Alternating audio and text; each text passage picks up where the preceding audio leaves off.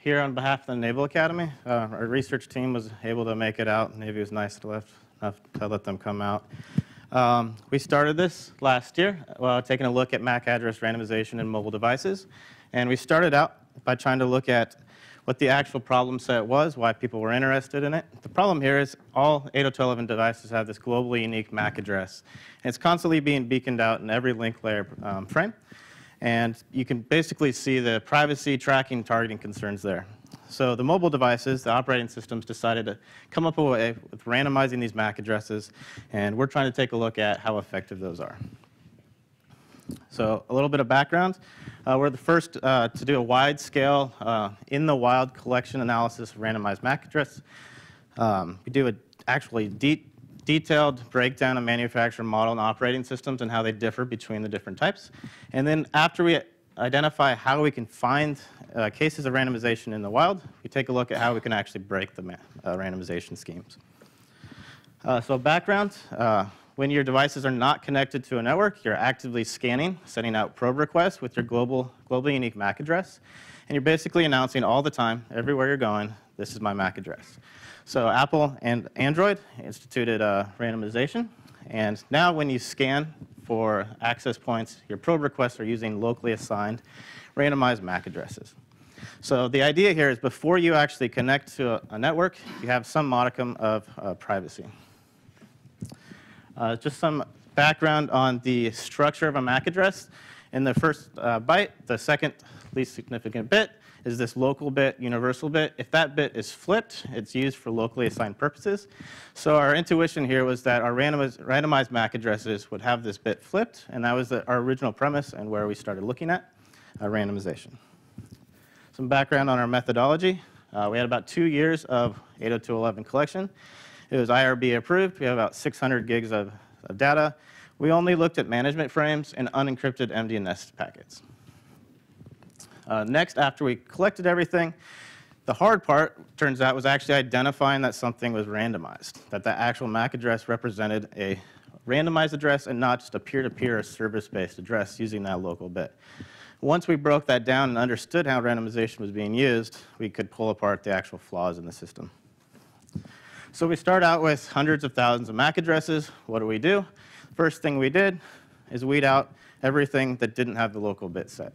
So we have a smaller, about half of our data set was locally assigned. Next, we pull apart all the peer-to-peer and service-based addresses. In the paper, we'll go into more detail on this, but basically things like Nintendo, or using peer-to-peer on your mobile device, or going in hotspot mode. Local bit is set, but it's not doing randomization. So we weeded all those out. Lastly, and what we'll get into as part of the flaws, is we categorize what was left over as iOS or different types of Android or Windows 10 randomization. And we're left with this. As you can see, over half of our data was locally assigned. That doesn't mean half of our data set were devices. A device can have multiple randomized addresses. That's the whole point. Then we broke down that randomized addresses into different bins. We're going to talk about those different bins and how we can have each of those have different flaws. So the first one we look at is Android with the prefix DA-A119. We saw a considerable amount of this.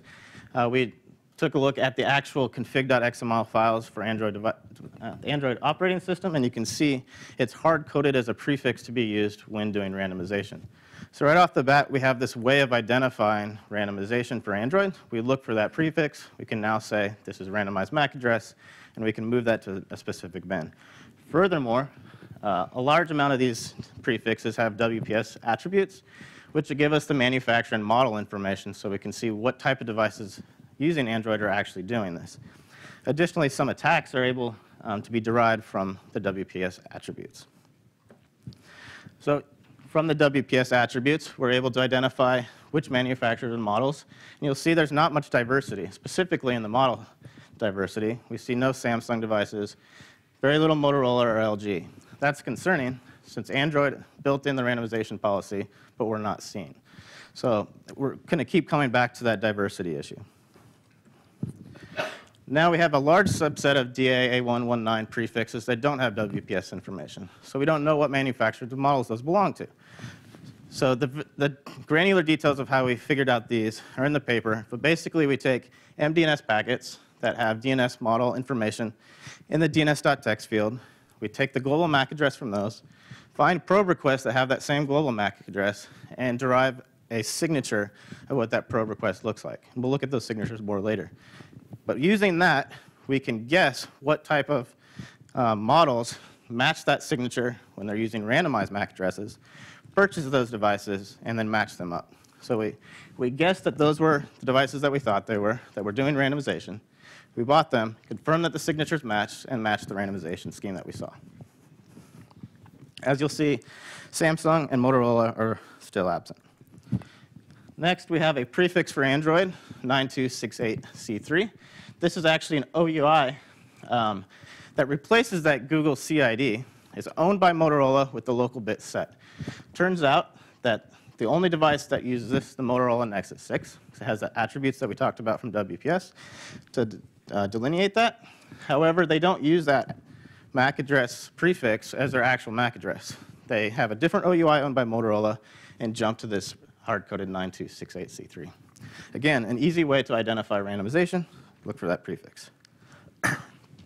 We're still missing Motorola and Samsung, which is very distressing since Samsung global addresses were 22% of our client-based probe requests. They're just missing.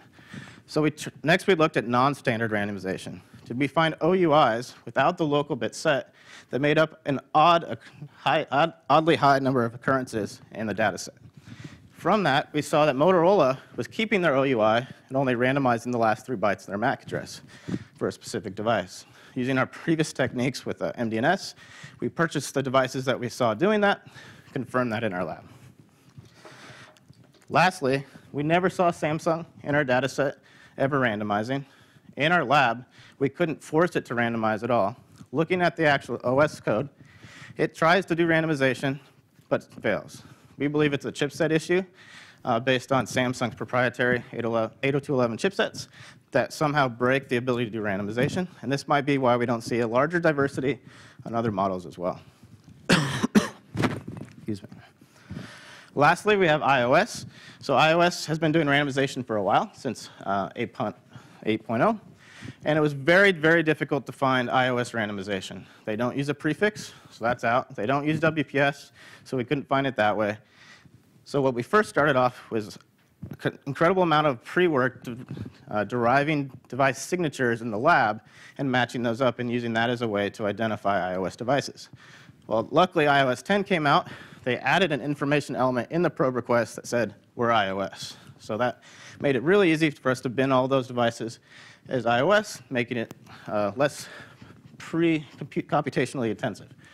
Lastly, iOS does something good for them, is they randomize the entire 2 to the 48th minus the local bit and the multicast bit, so it's much more random, obviously. So now that we can actually identify and bin different types of randomization, DA119 with WPS, without WPS, 92683 in iOS, we can take a look at what flaws work against each category to try to de-randomize that MAC address and get the global address back. So first we want to highlight the adoption rate itself is really problematic. Obviously, if a device isn't doing randomization, it's trivial, but more put to the point, if so few devices are randomizing, there's not much noise that you have to look at. You only have to look at the few phones in the audience that are actually doing randomization and try to de-randomize those. If everyone's randomizing, the problem's much harder. Next, and this one was also very disconcerting, is this global probe request while randomizing. So we saw across the board for Android devices, you would be sending out random MAC addresses for your probe requests, and then periodically send your global MAC address and a probe request as well. Well, using our device signatures, we'll talk about more in the paper, using the sequence numbers that are incrementally, monotonically increasing, we can basically link those together. So an active user actually increases the likelihood of global probe requests being sent. Anytime you touch your screen, turn on your screen, get an incoming call, you basically trigger a probe request with your global MAC. Previous research talked about this UUID reversal. It comes from a WPS attribute. The problem here is the UUID is constructed from the actual MAC address with a non-random seed. So you can link your global and non-global probe requests with the UUID, or if you only have the locally assigned one, you can use a pre-computed hash table and derive the global MAC address.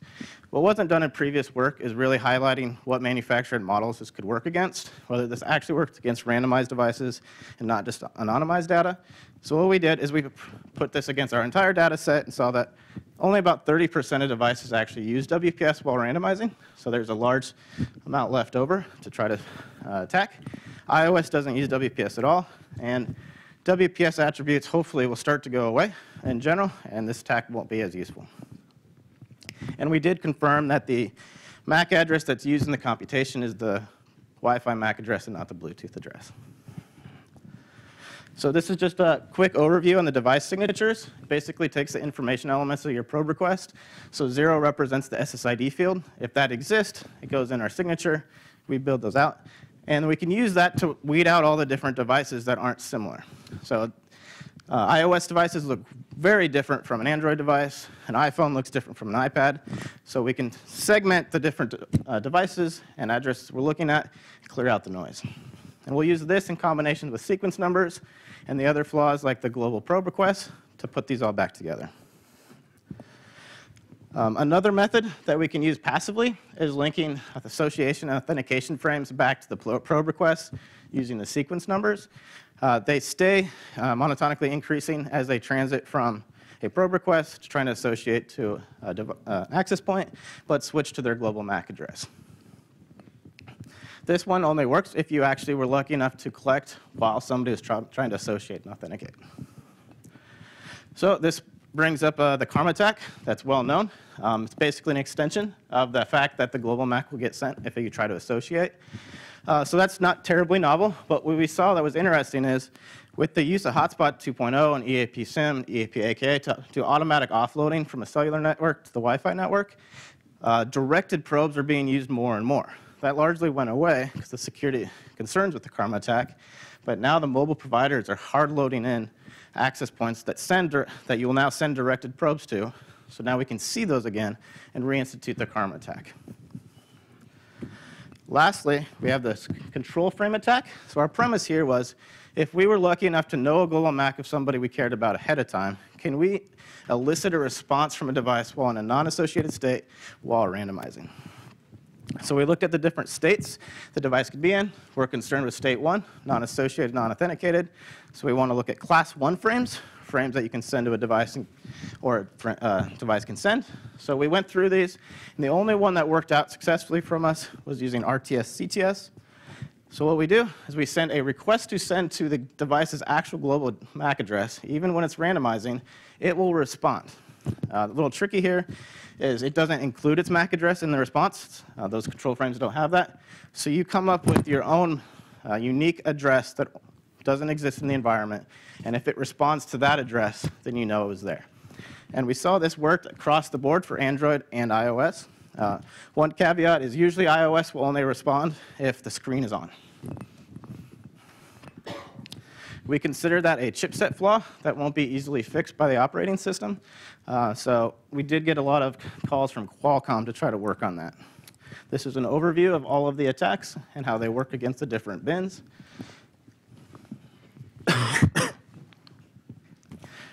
So just in conclusion, Android devices are just a mess. They're not being universally employing randomization. They use different schemes.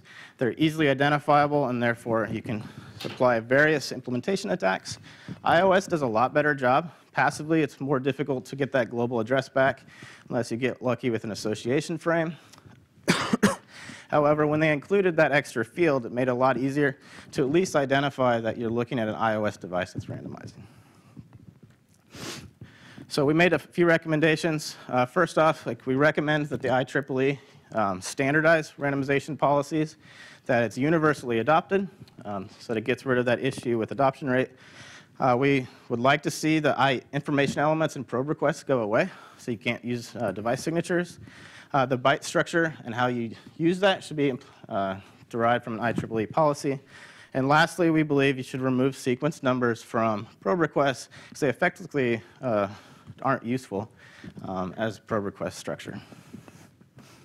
That concludes my brief. If there's any questions.